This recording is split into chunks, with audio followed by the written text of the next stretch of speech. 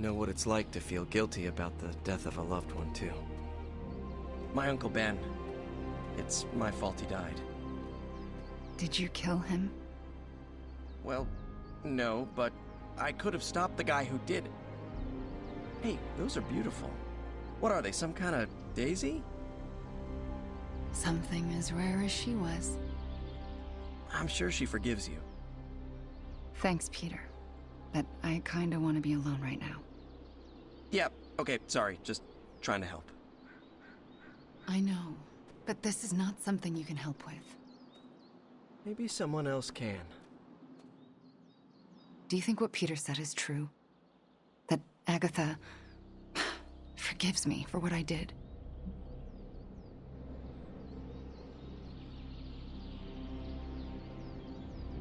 The only person you need to forgive is yourself. Forgive myself for murdering someone I loved? How? By first accepting that it was not your fault. Of course it was my fault. It's always my fault. If I had learned to control my powers better, she would be here today.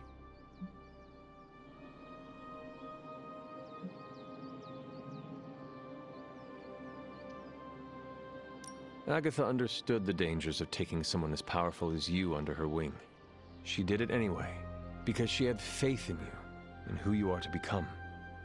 And look what her faith cost her. An early grave. Maybe she saw something in you, something that was worth the sacrifice. That's nice of you to say, but say it to Caretaker. I still haven't been able to look her in the eye since I've been back. She hates me.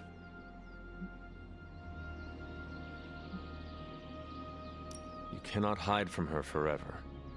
You need to figure out how to summon the courage to face her, so that both of you can move on. Yeah, you're right. I owe her that. You owe it to yourself, and Agatha. Agatha would want the two of you to be reconciled. I know. I just don't know if I can make that happen. Try. For Agatha. Yeah, for Agatha. I, kinda need a few more minutes alone with her. Go on without me. I will take my leave then. Thanks, Hunter.